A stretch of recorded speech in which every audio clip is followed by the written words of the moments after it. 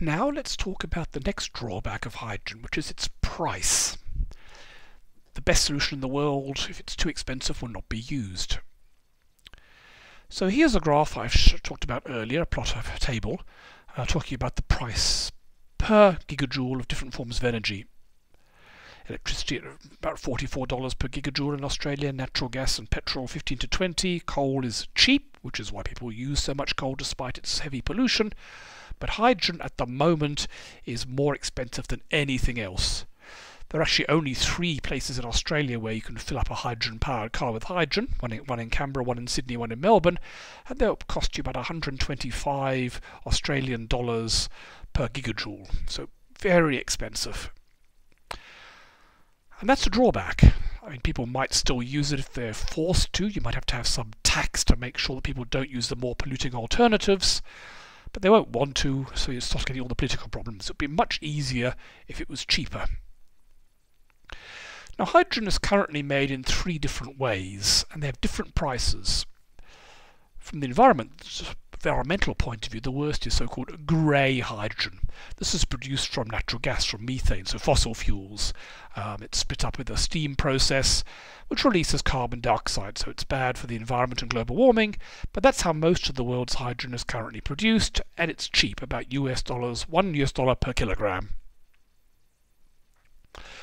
Blue hydrogen is the same process, but the CO2 that's released is somehow captured and buried underground or something like this.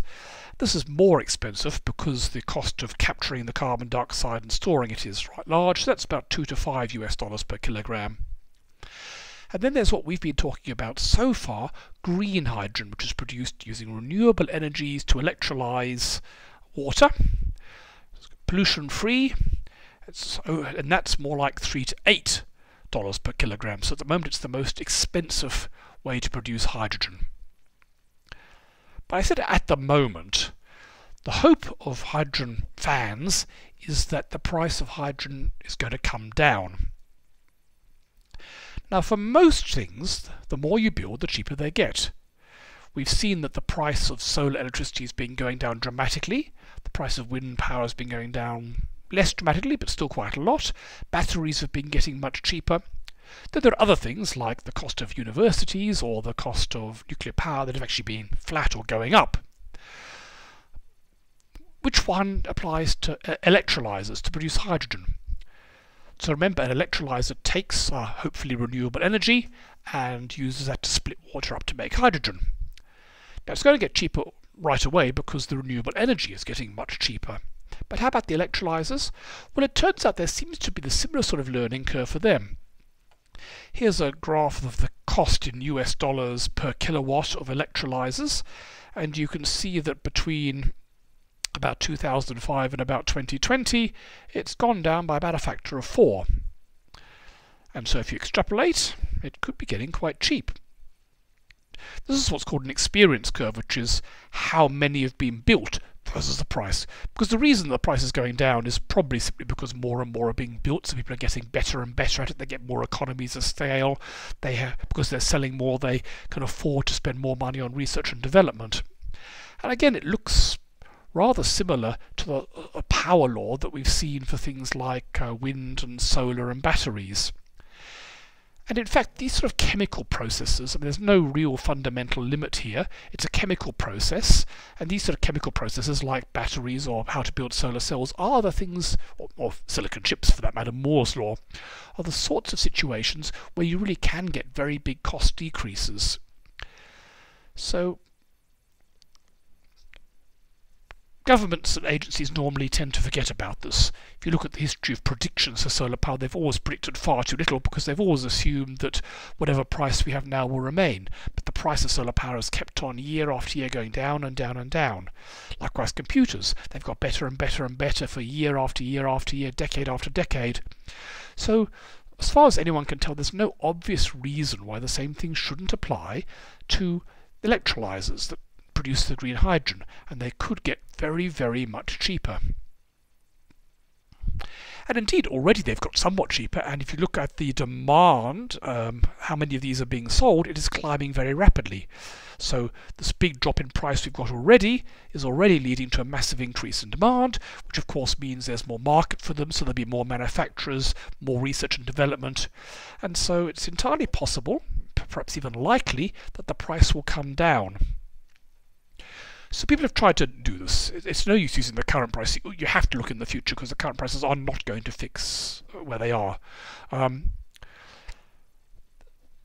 So can we make this cheap? Now, people have looked into it, and you want to use, for a start, the cheapest possible renewable energy. So some, like offshore wind turbines, they produce energy, and if you've got no alternative, that's great, but it's nothing like as cheap as onshore wind. And cheapest of all is solar photovoltaic in nice sunny places around the world. So yes, you probably want to use solar energy as much as you can to power these things. The trouble is the electrolyzers themselves are quite expensive. There's a lot of capital cost to build them. So once you've spent millions of dollars building a farm of electrolyzers, you want to run them 24 hours a day. It's not cost effective to have to switch them off 15 hours a day while the sun sets. So what you want is renewable energy that's very cheap and available 24 hours a day.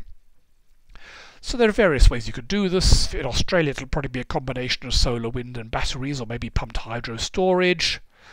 Solar thermal is another possibility, concentrated solar, which can give you 24-hour-a-day heat, though it's currently more expensive. Or it could be that you do this in countries with lots of geothermal energy, like Iceland or New Zealand, which gives you 24 hours a day cheap energy in these few countries where you've got volcanoes and hot rocks just underneath the surface.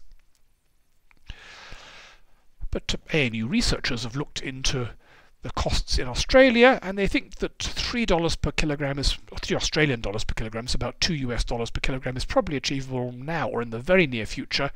And there's a stretch goal of $2 per kilogram in the near future, at which point it's competitive with grey hydrogen, the hydrogen produced by the polluting fossil fuel process without storage.